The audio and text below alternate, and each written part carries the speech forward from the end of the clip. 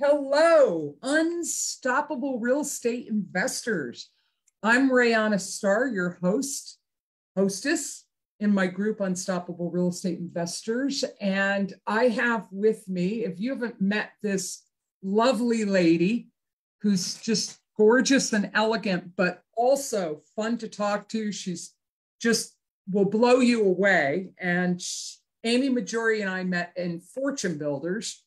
And she has come a long way from her working in corporate America. And now she's quite a little bit of a celebrity in the real estate investment space as far as her niche is raising private money. And if you haven't got a chance to meet her, definitely join us and reach out to her. She's very approachable, lovable, just good heart, wants to help people. And this is about her journey. I'm going to be interviewing her, and it will absolutely inspire you and hear where she's at right now. And I feel very blessed because she's gotten so successful and busy with her raising private money coaching program that she just informed me that I will be the last podcast interview she does for the year. And I said, for 2023 or 2022? And she said, yes. So for both, like, she's gotten so busy, and her goal, and this is what I love about what you said, Amy. Amy's goal is to work less. Now, when you have something that other people really value and really need, and you want to help people, it's really a juggling act, isn't it? To be able to set healthy boundaries so that you don't have to work so much. So she's getting more selective about where she spends her time. So we're going to hear all about that. Amy, welcome to Unstoppable Real Estate Investors, how the top 5% do it. And you're definitely a top 5%er. And I just want to introduce you and have you share, like, what, talk about what you were doing before real estate and then how you transitioned into it. And then I might, interrupt you here and there just to emphasize something or get clarity on something. But I pretty much want this to be about you sharing your story to inspire others and then really get to where you're at today and what your focus is today. How's that sound? That sounds great, my lady. Thank you for having me. Okay. I appreciate you, love you. It's so crazy how far back we go and how we are both products of the same, educational company, and look at where we are now, which is so cool. So yeah, it's crazy because my background's very traditional. I'm Middle Eastern. So no, I did not have super strict parents growing up. I share my culture with you because culturally in the Middle East, parents hold education at a very high standard for their children. So like, I'm the only one in my family with an MBA, like only an MBA. Everyone else is a doctor, a lawyer, or they have their PhD. So growing up, like only an MBA. And are you Persian or Armenian or Persian? Yeah. Okay. And so it's like, so I went to school, I got average grades and played sports my whole life. And I only got one job offer out of undergrad. And it was an offer from Dell Computers in Austin, Texas. I was living in Michigan at the time. I didn't even know when I was interviewing. I just took it as like a practice interview. Like, oh, let me brush up on my interview skills. And I remember at the end of the interview, and I write about this in my book, the guy interviewing me said, do you have any questions? And I was like, no, I'm good, thanks. Like, I had no questions. He goes, well, don't you want to know about Austin? I go, Austin, Texas? He goes, yeah, that's where Dell's located. I did zero research. I had no idea. I don't know how I got an offer, but it was the only one I got. So I had to take it. So at 21, I moved from Michigan to Texas. And, at the beginning it was exciting. And I loved trying to climb the corporate ladder. My family was very proud, but 14 years into my career at Dell, which was 10 years ago. And during those 14 years, I ended up getting my MBA in Austin, Texas. But I was like, I'm over it. I don't care about getting Amazon, their replacement hard drive next business day. Like, I was Milton from Office Space. I was just in the basement collecting a paycheck, doing the bare minimum. If you guys haven't seen that movie, you have to. And so, what is it? Office Space. Office Space. Oh my God, Rihanna, you've never seen that movie? No. Please watch it tonight, then text me. I will. I will watch it with you. All right. Why is that your favorite movie? So I am a sucker for movies from the 90s. I think it was in the early 90s. It was actually filmed here in Austin. But those of you who have corporate jobs or those of you who have worked in a cubicle setting will get it. So you got to watch it. But anyway, so 10 years ago, I heard this ad on the radio, and I was always obsessed with HGTV, which I still can't believe I signed a contract with them. So I like the idea of flipping houses, but I never, ever thought about leaving corporate America. Like, I thought 10 years ago, my dream job was with Nike in Portland, Oregon. So I'm trying to get this job with Nike, and I'm actually getting ready to fly out there for a second interview. And I hear this ad on the radio, and I'm like, oh, learn how to flip houses. Okay, sure. And so I ended up investing in a coaching program. And for me, though, it wasn't to quit my job in corporate America. It was just to make some money on the side. Was that Fortune Builders? Yeah, it was with Fortune Builders. Yeah. To just blow my money on some stupid materialistic things, right? But this is what was so crazy. This was in late 2013. I invested in the coaching program, and I didn't really start till January of 2014. So not even 10 years ago, you guys. And because of my ability to raise private money, I didn't even know that was a skill that I had. But I'm working this full-time job at Dell. I invested into this coaching program. I knew nothing about real estate. I was a brand new investor. And in that very first year, I ended up buying, renovating, and selling 10 high-end properties. So all because I could raise money. So then I was like, dang, maybe my dream job is not with Nike. Maybe it's in real estate for two reasons. Number one, yes, the money was nice. I'm very transparent about everything, wins, losses, success, and failures. And, I was at Dell for 14 years with an MBA, making $87,000 gross a year. Like, I wasn't even making six figures. That very first year I invested in real estate with no experience, including a loss I took on a project, I still net over 120. So yeah, sure, I fell in love with the earning potential, but I really did enjoy the renovation process, the transformation process, being able to pick and choose who I want to work with. And so then the rest was history. I quit my job. All right, so pause there because you've got quite a fan base. All right, so Sevelin Smith, Angel Mercado, Angel sending you roses. Christian Weatherspoon, our buddy from all of us being at Fortune Builders, she said, work less. I'm curious what specific goal you have around that. Mine is 3 to 4. That is to work 3 to 4 hours a day, 3 to 4 days a week. So we'll answer that in a minute. Sevelin's saying amazing. Angel's saying, Amy, Rayana, boom, love you ladies.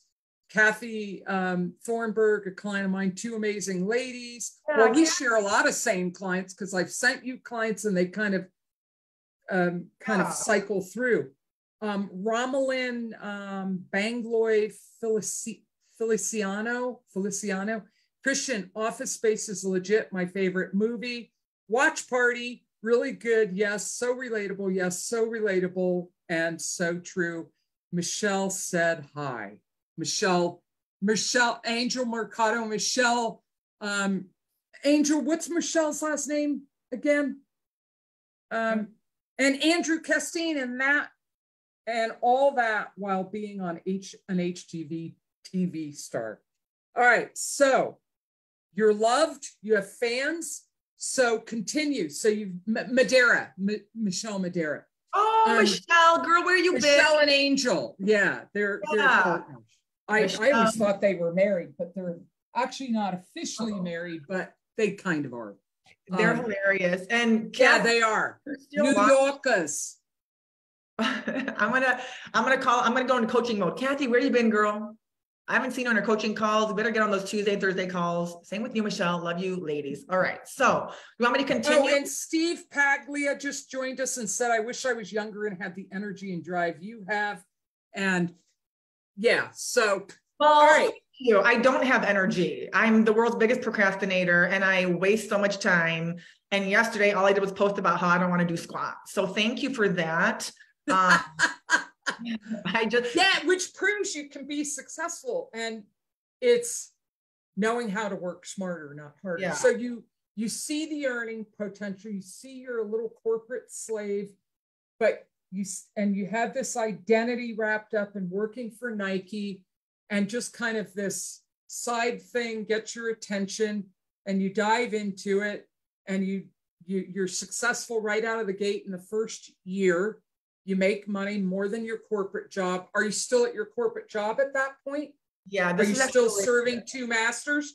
Talk about the transition. So I was comfortable quitting my job at Dell 6 months into real estate because I had 3 projects under construction, and I knew based upon the market, I was going to turn a profit. But because I'm so stubborn, and I talk about this very openly, I was like, I'm not leaving after 14 years without a severance package. So I kept asking my VP, I was like, fire me, give me a severance package, lay me off. And he was like, no, we're not doing anymore. So I dragged it out for a year. So I actually juggled real estate and Dell for a year and a half. So it was May 29th, 2015 that I had my last day at Dell. But this is what was so funny. I called up my boss and I was like, hey, Roman, I just want to give you, because I was trying to just milk it for whatever I could. What did I say? I mean, wait, one thing I love about you, and I think why you and I have always clicked, is you are just real, authentic, out there, like you said, transparent, direct, tell it like it is. You're just putting it all out there. I freaking love that about you. Thank you. And you guys, as I'm milking the system and doing the bare minimum at Dell, I got a 1% rate. So I don't know what's happening, but I called up my boss and I was like, oh, this was so funny. I was in the car. I was living in San Diego. I was dating Sean at the time, living in San Diego and working remotely for Dell. And I remember pulling up to the basketball court. This is so funny. John Steingraber was getting ready to play basketball with Sean and a few other people. And I'm in the car. Sean's your husband now. Sean's my husband now. Yes, we lived together before I got married, and we're married now. We live in Austin with an amazing girl. But anyways, I called up my boss and I was like, babe, just be really quiet for a second. And I'm like, hey, Roman, I just wanted to call and let you know, it's just been so busy for me. And I'm going to try to see how real estate is. And so I want to give you my 12-week notice because I just wanted to. 12-week notice. And he said, I wish I would have recorded it. He was like, oh, okay. And I wasn't doing squat, you guys. I'd outsourced so much of my job at Dell and my boss didn't even know. I'm very open about this. And he's like, oh, okay, well, normally people give us a 2-week notice. And I was like, I know, but there is so much that I need to train my replacement on that 2 weeks just isn't going to cut it. Now, some of you may be giving me hate, saying that's unethical, whatever, you guys. So I was like, okay, fine. So we agreed on, I think it was a 4 or 6 week transition time. And so then that was it. But this is what was so crazy. You were having a hard time letting go. I wanted to quit, but I had to win somehow. I'm very stubborn. What do you mean you had to win? I had to get something. You wanted to leave with getting something. Yeah. If I'm not getting a severance package, then I'm going to milk the system for as long as I can. Collect my 1% raise. I mean, even when I buy furniture, I'm not getting furniture unless You want a deal. I want a deal. I'm the same way. I want a deal. Is it because you want a deal or because you like to negotiate and get something? No, I have a very frugal side. I like deals, but also that's what I did at Dell. I negotiated contracts at Dell. So it's both for me too. I like to get a deal. I want the value. And I think living down in Mexico for a few years even encouraged this more in me. I like to negotiate. I love that. I love negotiating. I like wheeling and dealing. Yeah. Keep going. So that was it. So then I was a full-time investor since 2015, but even still, I never thought I would be where I am today. And again, earlier, Rihanna, you were praising me for being so successful and doing all these amazing things. You guys, I have made a bunch of money. I've lost it all. I posted about this recently. Yeah, I want you to slow down and talk about that. I want you to dig in a little bit because this speaks to integrity. Yeah. And it speaks to the importance of a mentor, JD, and talk. And I want these podcasts to reflect reality and that the struggle is real. So she crushes it the first 18 months she's in the business, and then she gets cocky. Her niche in Chicago was condos, and you got greedy, right? Remember? Yeah, and I got greedy because I wanted to go from making $300,000 a year to $1 million. So talk about that that, yeah, go Yeah, I into don't know if that. I was ambitious. I was driven. I remember me and my accountability team set a goal of who can net $1 million first. But I still followed my proven system, right? That fortune builders gave me. Well, kind of. So here's what happened. So it was like late 20, no, it was really early 2016. I think, I don't remember, you guys, late 2015, early 2016. So I was like, okay, I have a contractor I love. I was very confident in analyzing deals. I knew how to raise money. So why not go from condos? And I did a couple of really small single family homes into the luxury market in this pocket in north side of Chicago that no investor had tapped into because they didn't know how to raise money. Like seasoned investors and builders, like we're not going into this pocket because to buy distressed property with like 600,000 or 700,000, right? Then you got to put 400,000 or 500,000 into it. And they didn't know how to raise the capital. So I was like, okay. So I just started scooping up all these properties. And of course, everyone started to follow me, which was a part of the problem. But, you know, I used to say my mistake was I ended up buying 10, $1.2 to $1.4 million properties within a 3-mile radius, within a 6-month time frame. I used to say that was my first mistake. I don't think that was the mistake. I believe the mistake was I'm starting to see these like $150,000 profits, $200,000 projected profits, right, on my deal analyzer. So I did start to deviate from the system. So what my coaches and mentors taught me is don't do a deal unless you're netting, 10 to 15%. And I'm doing these deals netting a 6 to 7% ROI because I'm looking at the dollar amount. Like, oh, I'm going to make 200. So I'll take a 6 or 7% return and still make 100. But I was too naive to realize that on a $1.4 million property, one change order can wipe out half of those projected profits. So I grew too fast, too quickly. My contractor couldn't handle all the work. I ended up hiring a second contractor who ended up being terrible. I could have maybe vetted him a little bit better. He was just terrible because I'm stubborn. I spent $35,000, took him to court, got a judgment for $400,000. I can't collect from it still till this day because all he did was dissolve his LLC, and I'm not going to put more money into suing him personally. So that was an issue.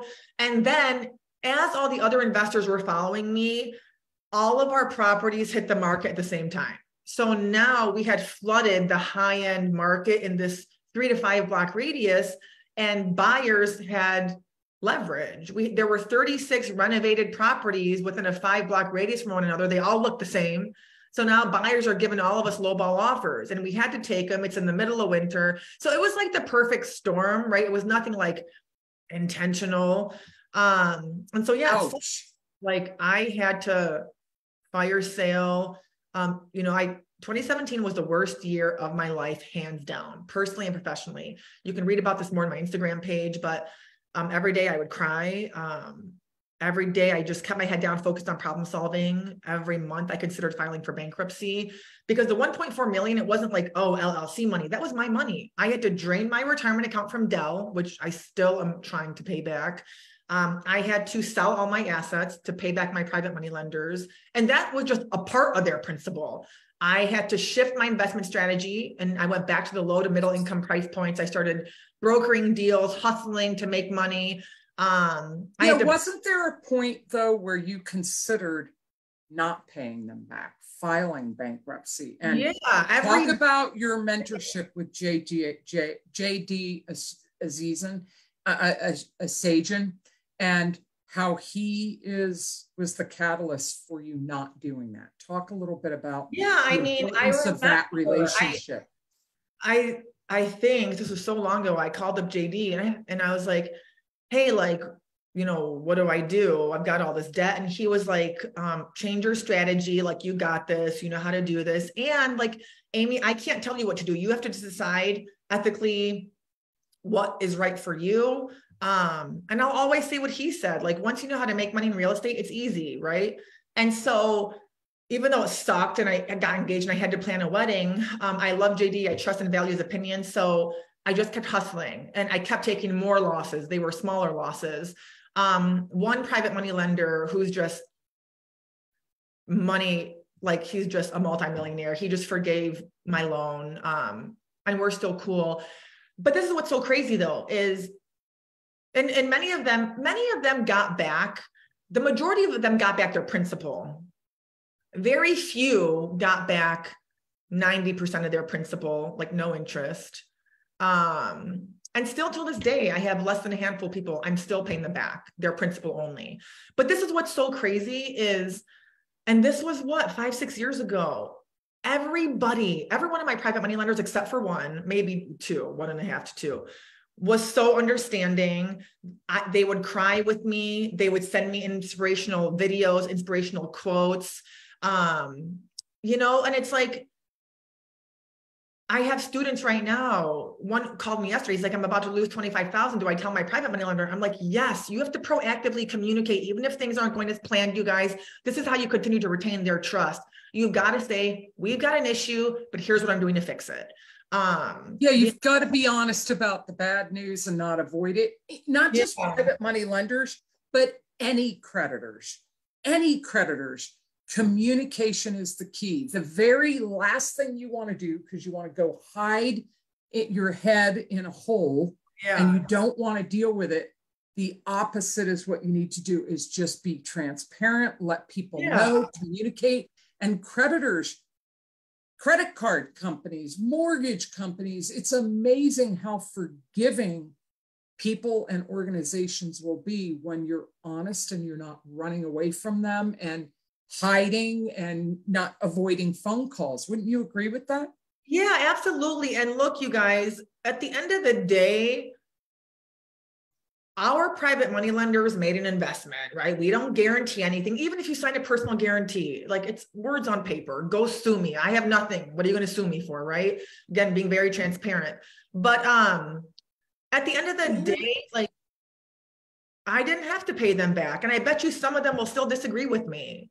I did not have to pay them back, but I chose to. I'm still choosing to pay people back their principal only on a payment plan, because I know, like, I just can't sleep at night knowing that I've lost someone's retirement account, right? So whatever. I can give you every excuse. I've heard every excuse, so. And yet what's so cool about that is what you did. You bounced back from it fairly quickly. It sucked. Like 2018, you were whole again.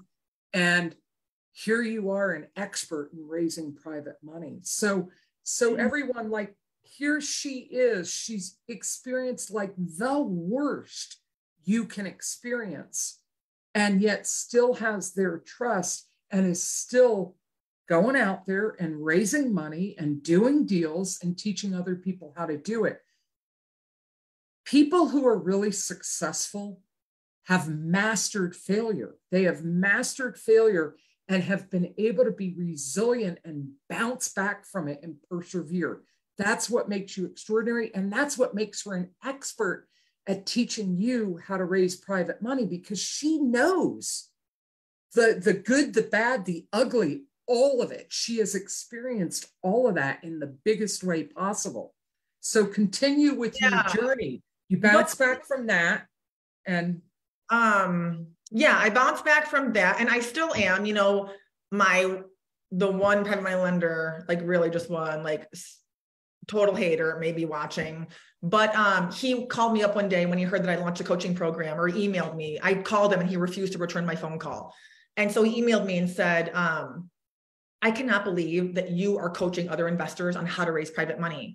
Like, and I owe, like, he lent me, like, I don't even, 150,000 or 117,000. Like, I maybe still today owe him 10 grand. I don't know. I don't care. He's on the bottom of my list and I'm putting it out there. So and I'm like, I'm sorry, sir. But you've paid him back all the over 90%. And like, look, chill. I don't know what teaching people how to raise money has to do with me taking a loss on your project. Like that, these are two separate things.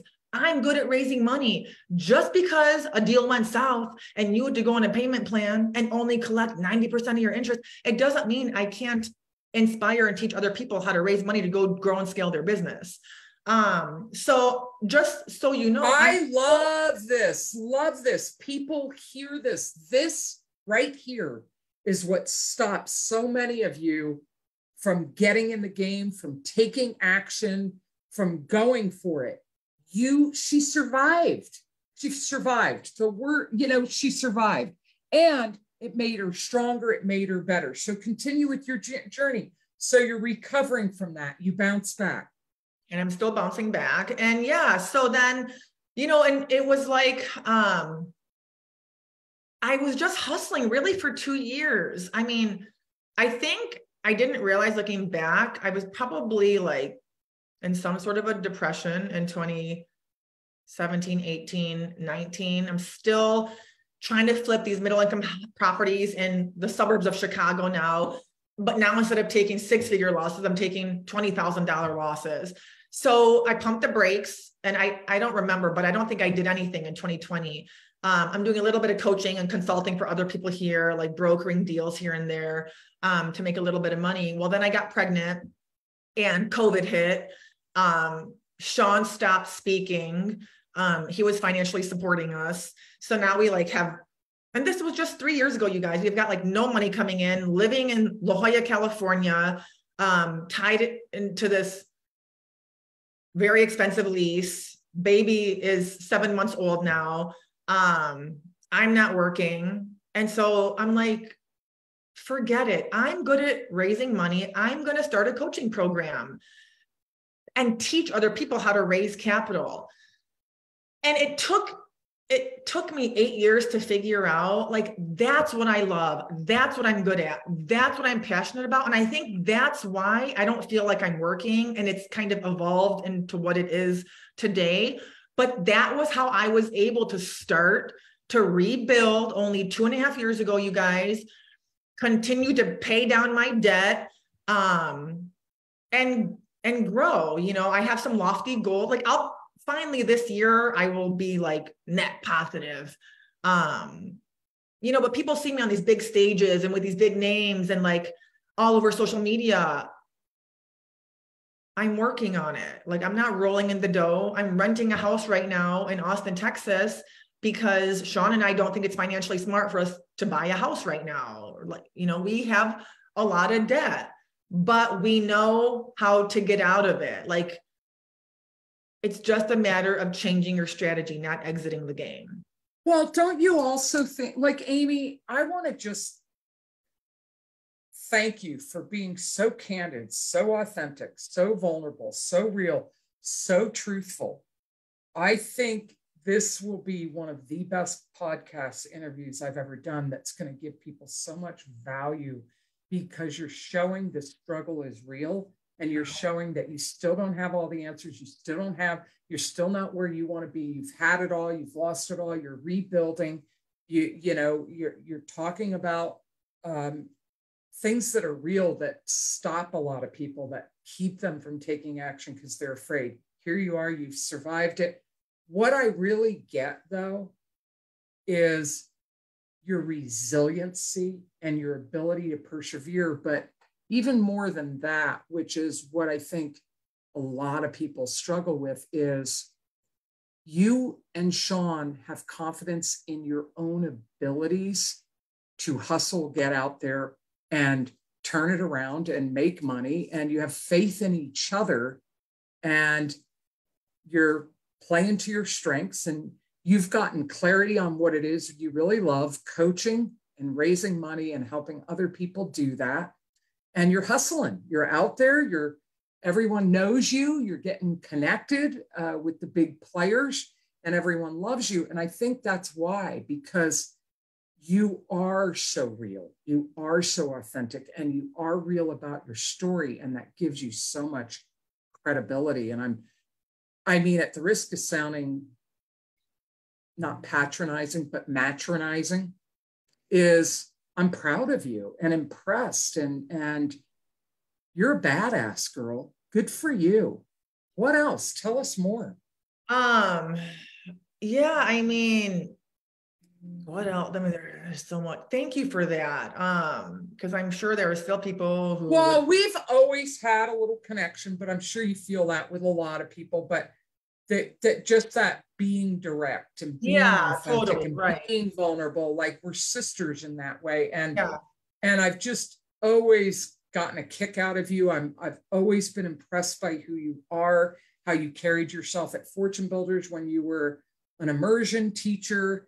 And just even then, I remember going to an immersion and watching you tell your stories, telling them what was real.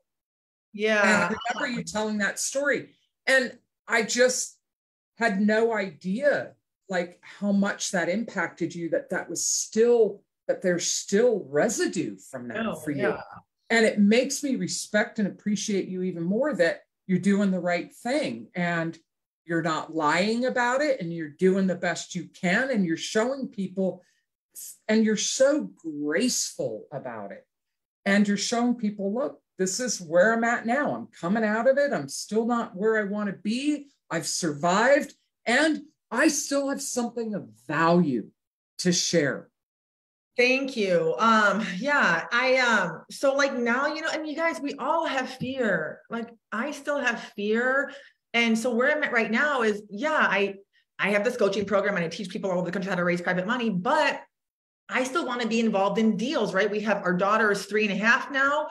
And so, I still do deals, but I'm very selective. Don't start hitting me up and be like, raise money for me. So I'm very selective. I raise money for one person right now.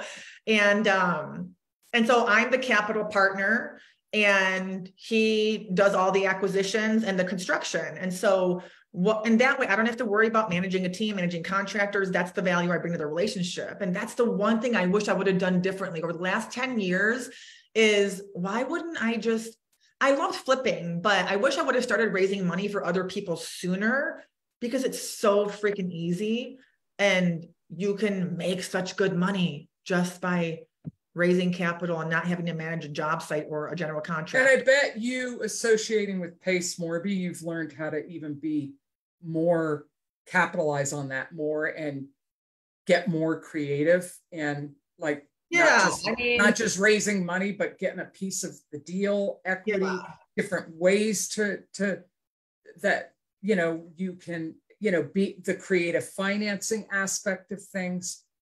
Yeah. So, Pace is amazing. Like I told you before we started, he's like literally changed my life. Like my first milestone that was life-changing was, becoming a student and investing in my education at Fortune Builders. And number 2 was, Cody Sperber asking me to speak at his event in April of last year, because that led me to Pace, that led me to Vina, that led me to Chris Crone, and so many amazing people who we now collab with. And it's just opened up my mind and my eyes to a whole new, and I thought I was pretty creative, but a whole new way of establishing partnerships that I'd never really thought of before. Yeah. There's always more to learn, isn't there? No matter how successful you are, no matter how much experience you have, there's always more you can learn. So tell me a little bit about what your focus is now. Like, you're busy. So what are you busy doing? What's your passion? What's taking up your time? What is it that you're focused on that's going to give you the leverage to eventually have more free time? I get it. You guys are still working on debt reduction and all that, and you want to get to a certain point. So first, before you answer that first question, where do you and Sean want to be in a year, in 3 years, in 5 years? What's the ultimate place where you'll feel like, okay, that's behind me. Okay, I've arrived. I don't know. You are the third person. Chris Noggle and Bill Allen asked me the same question over the last 30 days. You're the third person now. And it's the universe, girl. Happens in threes. You guys, I just posted 2 days ago, I'm a terrible goal setter. I do not have a 5-year plan. I have a plan for today. Like, I don't know my passion and what I'm good at and my focus. It's providing more value to my students. It's growing and scaling my private money coaching program. That's it. Second is going to be, I love speaking on a stage. I love being on a stage. I love inspiring other people. I'm very lucky because my topic is very, very niche specific. I don't care who you are. You don't teach it the way I teach it. You don't go into the detail the way that I do. You don't make it as easy as I do. So I'm lucky because I have a huge advantage, and people need to hear my message. They need to be a part of this community. if they want to grow and scale, right? So that's where all my time is going into. It's just, I don't know. Do I want to onboard 100 students this year, 1,000 students? I don't know. I'm talking to people out there about partnerships. One guy was like, where do you want to be in 5 years? Do you want to grow your company and sell it? I'm like, I don't know. I'm literally taking it like a day at a time. So, but I know it's to raise awareness and show other people, because I'm a product of coaching, that you can do this. Like, if I can do it, you can do it. So that's my focus. So talk about your program. My program is amazing. It's so easy for me to sit here and say that, but it's cool. It's like literally, like, what's the length? What do you cover? And why do people need it? Just your little elevator pitch. Here's my pitch. And, and I'll have, when Rose, my VA, posts this, because we'll be posting this in about 100 real estate investment groups. Oh, cool. And if you send me the link to a landing page or to your offer or whatever, I'll make sure Rose includes that link in those posts. Okay. But and everybody who's listening right now, some of you are already students of Amy's, but if you're not, and this resonates with you and you resonate with Amy, then listen to what she has to say, because it's valuable. And your first deal, the first money you raise, will pay for her services and then some. So, make it back in 5 days if you just do what I say. And Sean hates it when I say that, but I'm like, this always happens, you guys. For those of you who want to know more about it, send me a DM on Instagram and tell me you were on Rihanna's podcast, so that I know where the lead's coming from. But I respond to all my DMs until we can get this link and stuff figured out. But here's my pitch. My program comes with the 3 C's. The first is the online curriculum, which is a completely done for you online training with 90 video tutorials, workbooks, presentations, scripts, anything and anything you need to get out there and raise money the right way from the right people. And that's all online. It's 10 modules. By the end of module 2, you'll start raising money. By the end of module 3, you'll be rolling in the dough. In my community, the metric is in 21 days, you can raise as little as 6 figures if you do what I say, follow the system. The second C is the community. The community is amazing, you guys. This is where I struggle, because I'm very protective and selective. I don't allow everyone into the community. It's 260 or 70 people all over the country, and we are all like-minded. We do deals together. We got each other's. It's like you and I, Rihanna. That's the entire group. And so I'm scared about mass marketing, because I don't want to bring in cold leads. Like Sean and I literally talk to everyone who comes into our group. So you get access to our Facebook group. It's a direct line to me. I don't have I cannot afford. Yeah, you're building long-term relationships. It's not about scaling so fast with a bunch of strangers. You guys want to have control and know the people and have relationships. Yeah, like we just had 20 of them at our house last week. We go on vacations together. We go to conferences together. So it's cool. It really is. It's like the RPM family. So you get access to our family, our Facebook group. And then the third C is the coaching. So you get live coaching with me. I don't do one-on-ones anymore. So it's every Tuesday and every Thursday. We hop on a 1-hour Zoom. But this is what's so crazy, you guys, because my online training is so detailed. If you actually do it, like there are literally 0 to 3 questions every week. And we have 60 people on these calls because they just follow the system. So the weekly live calls turn into, I bring on guest speakers. We'll do a case study. A student will share, a deal or a presentation that they're working on. So those are the 3 C's. It's a one-time investment of $7,500. You get access for 12 months. And I will literally show you how to raise millions of dollars. Now, I don't guarantee success. Most people see tremendous results and others don't. I've had people who have come into my coaching program and they're not seeing results, but that's because they haven't even logged into their training. So yeah, they're not action takers. Yeah. It's like anything else. You can keep chasing shiny objects and join the next program and the next program, but unless you actually start to take action and implement what you're learning, it's not going to make a difference. Yeah. So that's so let me ask. Yeah, go ahead. That's what I can help you for those who want help. Yeah. So let me ask you, What if you were to jump up on a stage or a rooftop and you had a captive audience, knowing what you know now, all the wisdom you've gained through experience, through trial and error, and having coached a lot of people now in raising money and just being a real estate investor, what would your ultimate rooftop message be? That message that if you could shake people to get them to get something, like really get it in their bones, what would your rooftop message be? It would just be, you guys don't allow fear to hold you back. And a lot of people don't even think about raising money because they don't even have an investment strategy. You don't need an investment strategy. If I could do this all over again, I would just focus on raising money, because then everyone needs money. Then you can be selective with who you choose to partner with and what deals you want to be a part of. So you guys, if you have someone holding your hand every step of the way, forget about asking friends and family members for money. You don't need to. I'm going to show you how to go raise money from people at church, people in your Ubers, people at airports. And that's how I started, because I didn't have a supportive family. Yeah, it's funny.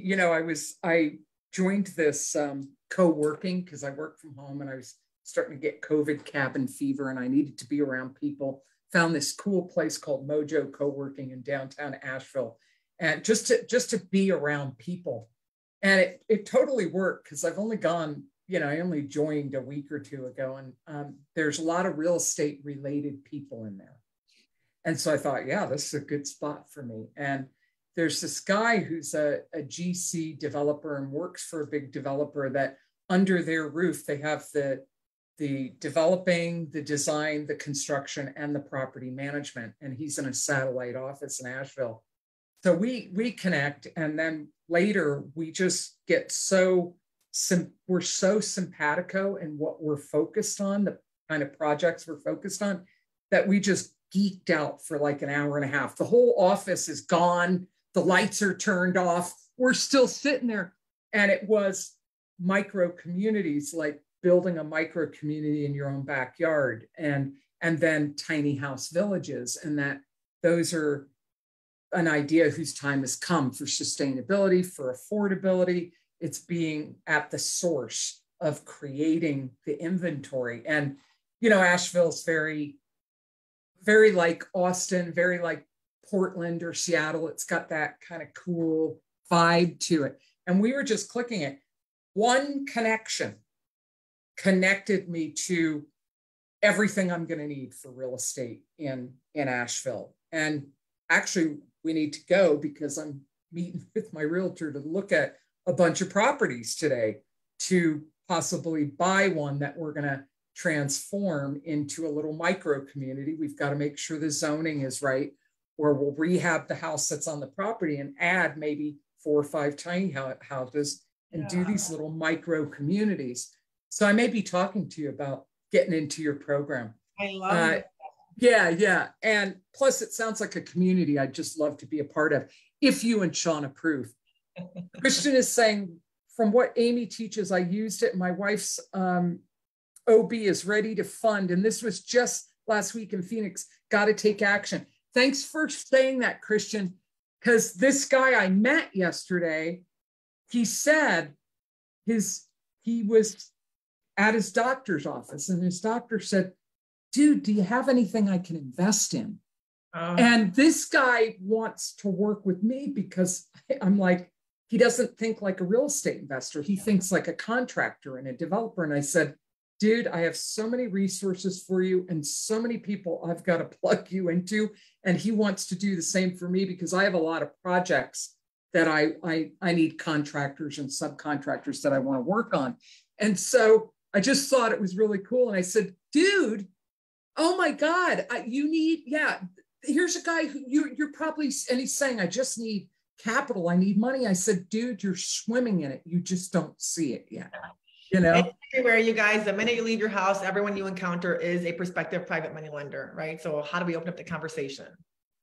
Yeah, it's just getting comfortable and not being attached to the end result, just being willing to put it out there. And the more you do, the more comfortable you get, and the more you're going to be a magnet for people coming up to you saying, hey, I heard you raise money, right? Yeah, absolutely. Yep. It all starts with the power pitch. So your power pitch.